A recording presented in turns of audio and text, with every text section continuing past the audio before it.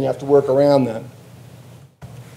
So what we end up with, well, here, let me back up for a minute. When we laid out those schemes, and we did the preliminary grading, we preliminarily laid out the site, everything from grades to parking to infrastructure to access down along Columbia.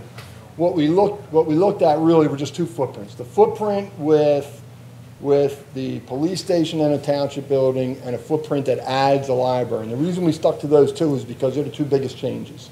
There's certain anomalies of doing just a police station, or as the other schemes have, but they don't have as big an impact on the site as these two options do.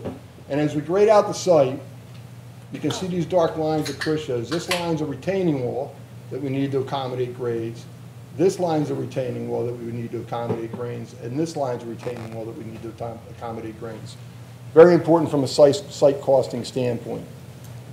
We also, and I'll go into a little bit more detail when we talk about traffic, but we provided access via Columbia in two places onto the property. And to provide this access, the most efficient way to do it is actually to reconstruct Columbia. So we have to raise the grades on Columbia to have grades that are usable to get from Manoa into the site. And when I talk about traffic, I'll tell you why it's so important to get from Manoa into the property from an overall traffic standpoint.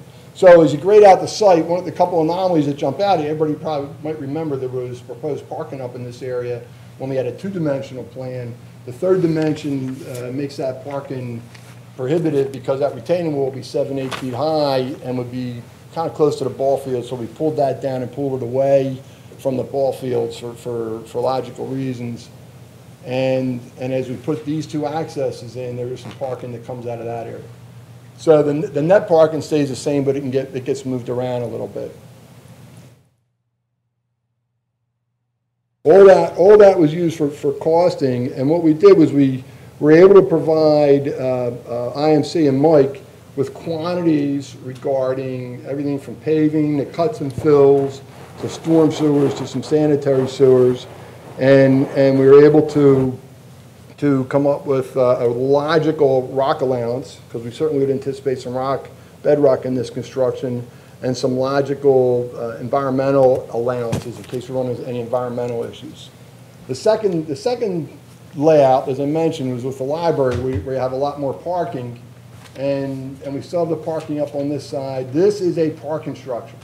And one of the important things about grading out the site is we know that the top end of the structure is roughly 280 in elevation. The bottom end, which exists, is roughly 265. So that gives you a 15-foot high wall in the parking structure across the back. So that, and again, when it comes to costing, we want to make sure we make accommodations for that. So as we sat down with IMC, right across the back here, we've got a 15-foot high wall to accommodate that parking structure. We no longer see a need for the access north of the stadium from Darby Road, and I'll talk about that in a little bit more detail with the traffic.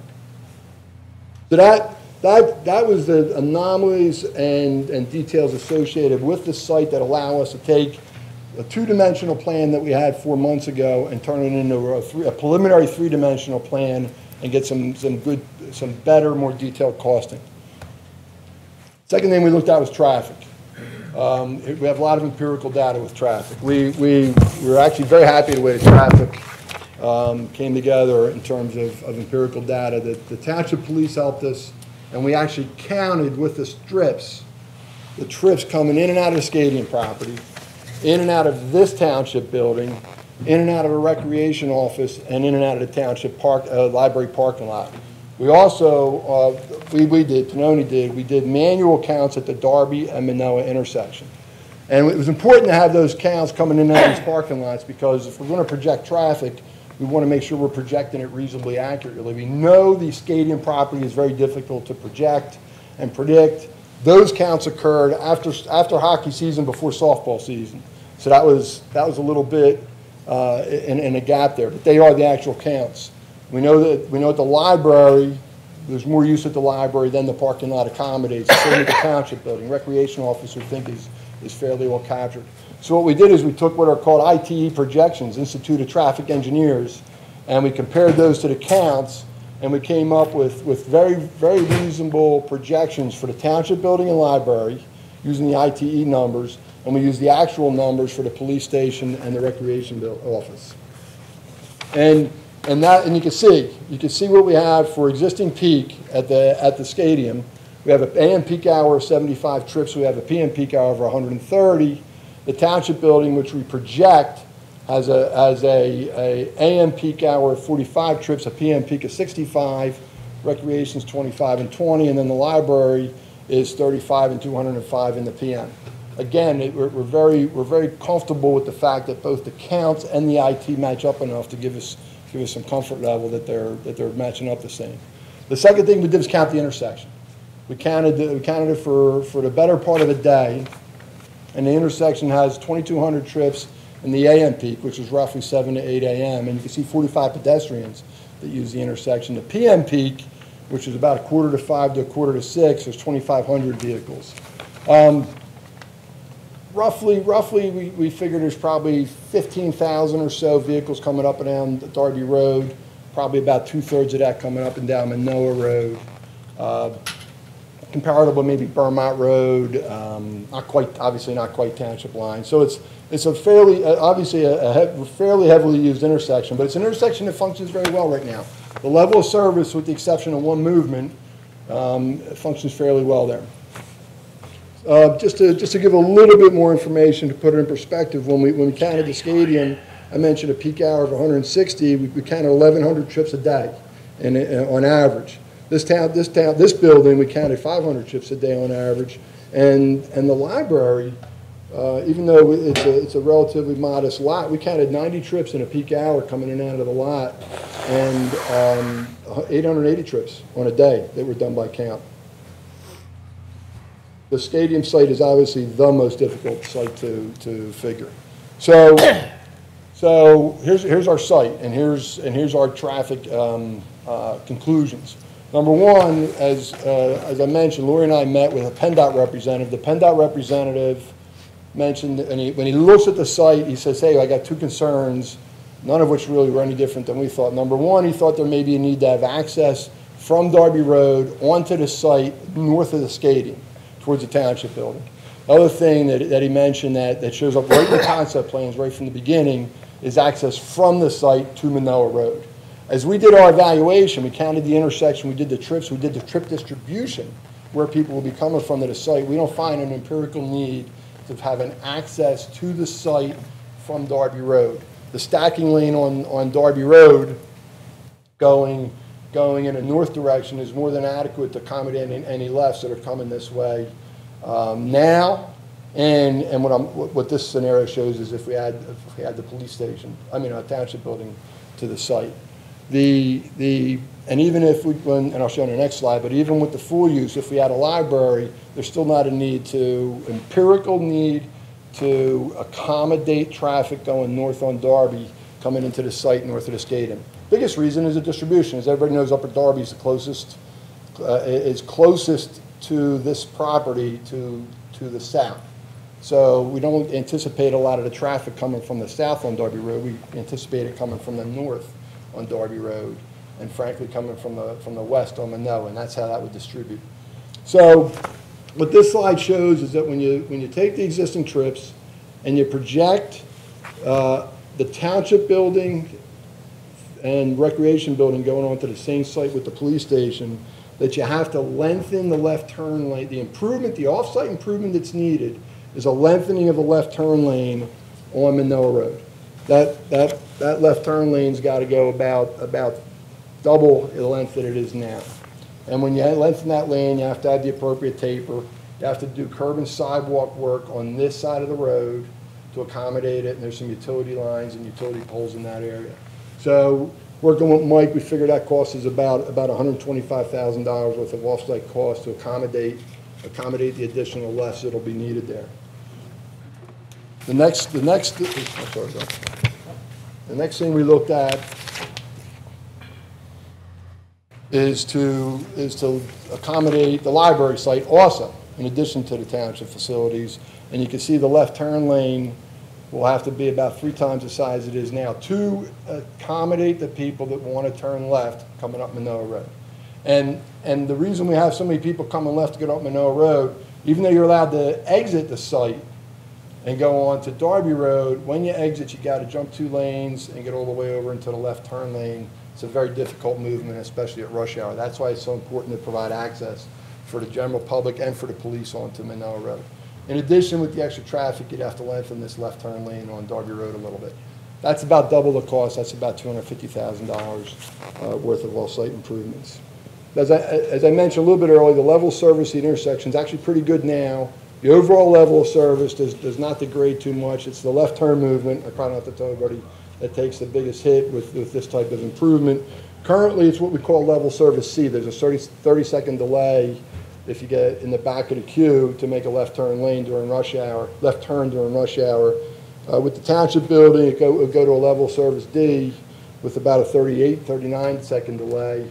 And with the township building and the library, it would go to a level service E with about a 75-second delay for a left turn at rush hour.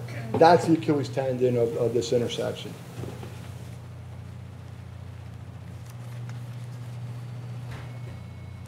A couple other modest things to note, again, from a traffic standpoint. The additional peak hour traffic that would go here will not be a net number. It's a gross number. It would certainly be anticipated that any buildings that would be relocated here would continue to generate their own traffic. We don't know what it is. Should the library come here or should the township building come to that site? We don't know today what would replace those, but there will be traffic associated with it. So we're not taking traffic from 2 other properties and putting it here. We're taking traffic from 2 other properties, putting it here, and it gets regenerated back on the other properties. Not saying it's good or bad, it's just my job to make sure that everybody realizes that. Then the last thing that we want to point out, and it was a little bit, I thought it was a little bit interesting, is to show how the 3 sites park in the community. And so we have the stadium site, and we would have a new building out in this area. What we did, just to make it easier for everybody to relate to the scale and the order of magnitude, this radius in blue, this circle, you're going to see it on the other 2 slides. What we did is we took that circle from about the center of the proposed building and ran it through the middle of the stadium. That picks up most, if not all, of the on-site parking for most of the scenarios. And I thought that, we all thought that was good because it could help on the next 2 slides so you can get a feel for the dimensions of this property versus the other properties. But here's the off-site parking. It's along Darby Road. Probably nobody's surprised. It's a 4-lane road. There's some metered parking there. There's some non-metered parking there. There's some restricted parking, like 15-minute loading zones. There's no parking on Manila Road, and we don't even go in their neighborhoods and look at available parking in there. And we did that on the other 2 sites. And just for comparison purposes, here's the library, same radius. And you can see the same thing. You got the parking on Darby Road, some of which is metered, some of which is not, some of which has some restrictions. Mill does not have available parking, and then alongside the middle school, as the board certainly knows, there's the perpendicular parking, some of which falls into that radius. And when you have the exhibits, I know I'm giving you a lot of information. When you have the exhibits, you'll see the actual numbers associated with this. And then the last one we showed parked in the neighborhood is a township building. Same thing. Here's the radius, blue line. Same situation. Darby Road, we have some metered parking. We have some unmetered parking. No parking on the other side of Darby Road. Amongst all these businesses on Eagle Road, we have parking, and then just outside the radius, the bottom left there on Darby Road is the municipal lot. So that shows all my presentation, focusing on those 3 items.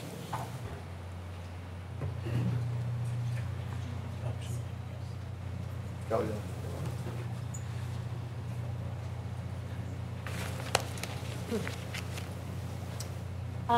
As a further part of the presentation to the board, we would be remiss if we didn't touch on finance.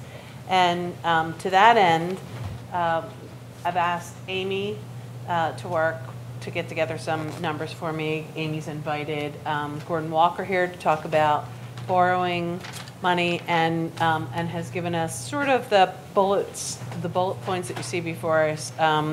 Mr. Walker is going to be discussing the first 3 of the bullet points: the current borrowing condition, how we would go about borrowing, and and the annual debt service required under each borrowing scenario. And I think that Amy is going to follow up with some real estate tax implications, and she has a series of slides to go through as well. Mr. Walker? I think this board remembers, everyone on the board remembers Mr. Walker. He's been guided us through some financial advisements for the last few years, at least since I've been here as the township manager. Thank you, Gordon. Also, I want to remind everybody that this presentation will be on our website tomorrow afternoon for everyone to look at. Thanks, Gordon. It's a big presentation, so it's going to take a while to get on. So it'll be tomorrow afternoon. It'll be on the website. Okay, good evening, everybody. Just want to introduce my colleague, Jamie Schlesinger, who's been helping me with the numbers, et cetera. So we'll start right into the market. The market's very good. On the first page here, the top chart is a 10-year history of interest rates since '04, and the bottom chart is the 20-year. And since we're talking about probably 30-year bond issues, I'll just touch on the 20 one at the bottom. But if you look back when we issued the bonds in 2010, the 20-year rates were about a 3.80, and if you see on the very right, we're about a 3% now. Last year we issued when the 20-year rates were about a 4.25, and now we're down to 3%. So there's been a considerable drop since 2010, and there's been a huge drop in rates just in the past year, contrary to all the predictions of Wall Street. So everybody thought rates were going higher at the beginning of the year, and they've been going lower for many reasons. So it just proves that on interest rates, the experts are always wrong, or usually wrong. So the next page is the current debt of the township, and we have the 2010 issue, $26,280,000, and the 2013 issue in $10 million. If they stay reasonably low like they are today, there will be some refinancings available to you. You're going to have to wait a while. We get closer to the call dates in 2018, but very few bond issues reach a call date where there is not a refinancing into lower rates. So something to look forward to in the future. Let's get into this, all the various projects or schemes as they're called in the handout. There are 7 here, and the project cost is the third line called project fund deposit. That's the proceeds of the one or the various bond issues after cost. No, it's not the proceeds. It's the proceeds plus the cash you have available from last year's issue. So there's approximately $3 million available from last year's issue, right, Amy, to apply to this project, plus the net proceeds of the one or the 2 bond issues.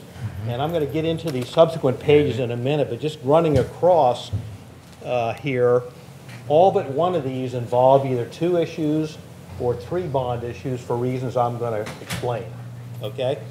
So why don't we turn over, and again, these are the debt service cost based on today's interest rates, even if you're issuing in 2015 or 16, because we don't know where the market's going to be, we're simply using today's rates, your AA2 rating, and where would you be on 30-year issues for all of them.